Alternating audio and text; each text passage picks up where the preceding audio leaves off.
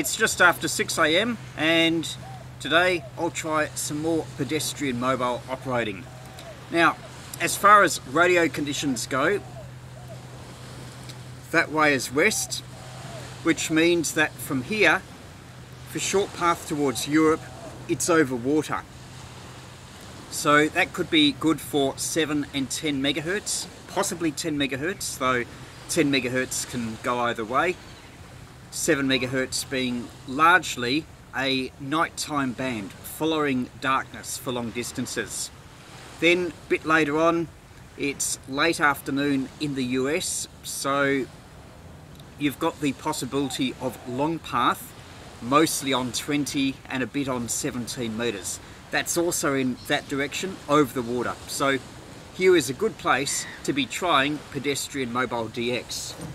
Now I've got the RAID tennis set up, 5 meters of wire with a fishing pole as a support and an antenna coupler at the bottom.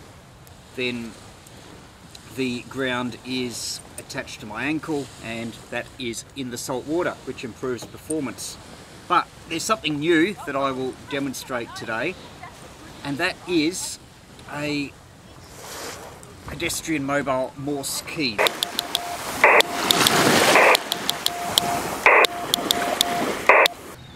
Here is the key, which you've seen before in previous videos, made on a piece of chopping board, pieces of circuit board, a spring and aluminium. And I've just drilled a hole in here and attached some reasonably stiff wire. Now, it's a bit crude.